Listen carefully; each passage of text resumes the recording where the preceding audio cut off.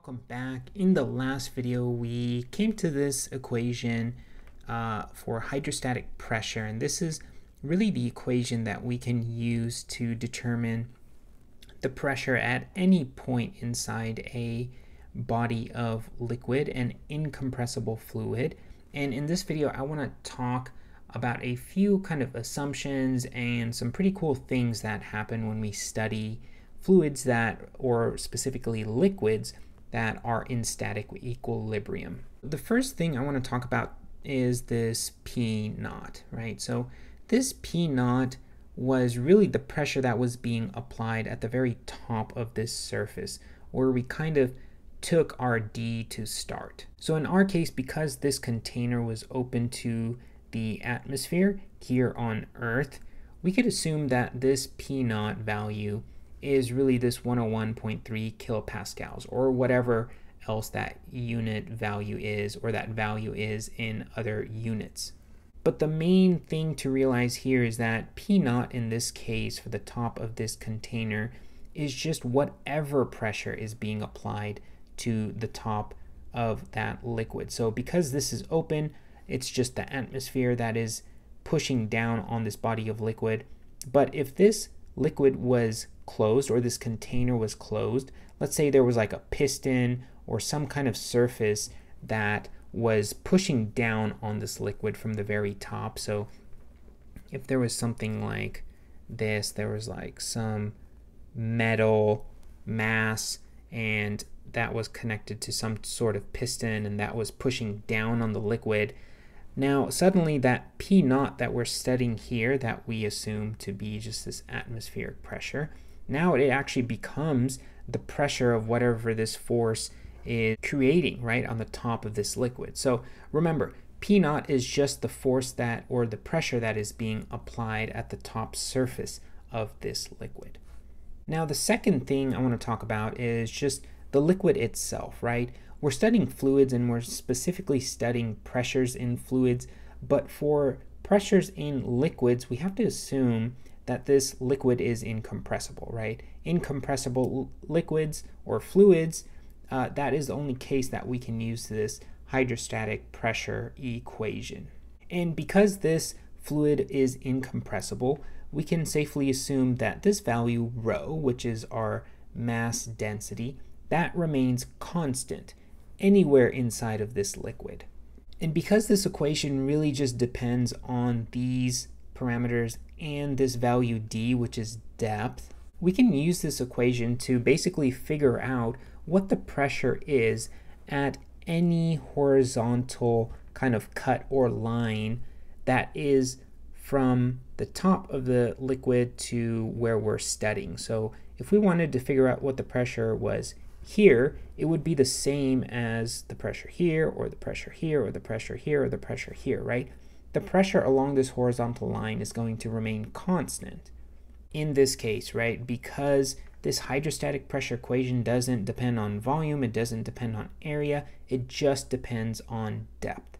So it doesn't matter how wide this body of liquid it is that we're studying, it only depends on the depth. Now, this actually leads me to kind of another case that you might have seen in other classes. So let me actually draw this out and we'll go over it together.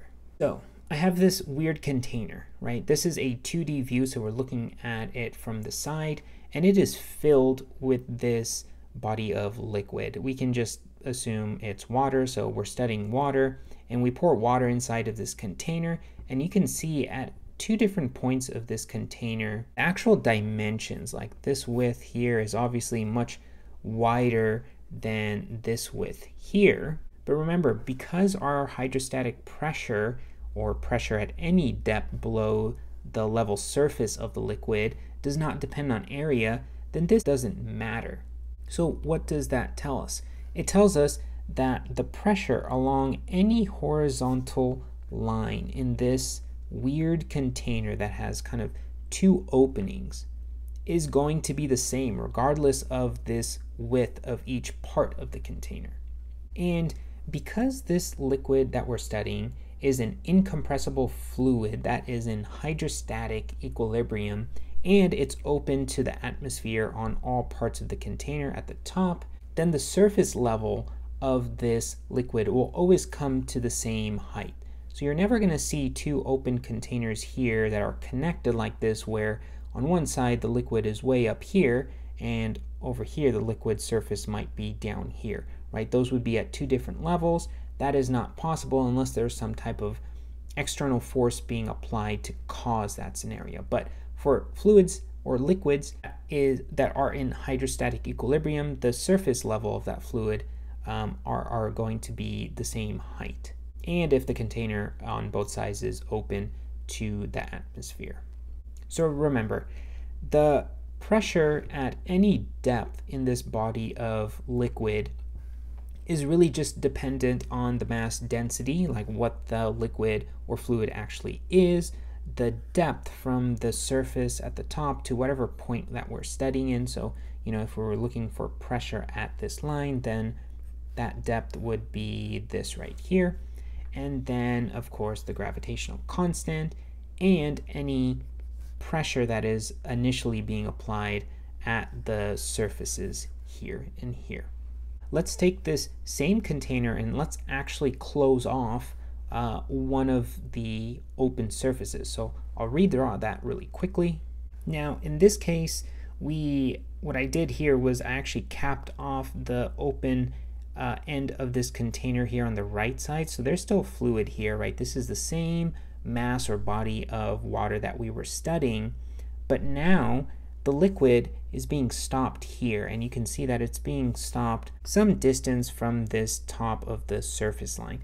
So again, because our liquid is incompressible, the mass density is constant, the body of water is in hydrostatic equilibrium, the pressure along any horizontal line is still going to be the same. So the pressure here is still going to be the same as the pressure here.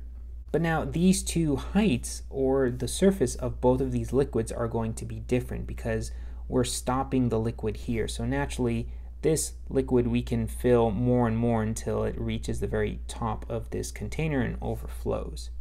But the main concept here is, because we've capped this off and we've filled the body of water more than the height of this capped container, then we know the top of this cap is going to be applying some kind of downward force to this liquid that's, applying some kind of a force of its own due to the pressure here at this certain cap. Now, this concept is going to be important in some of the future problems that we do, so just keep that in mind. I know this is a little bit abstract, but hopefully when we get into some examples, this will make a lot more sense. All right, well, see you then.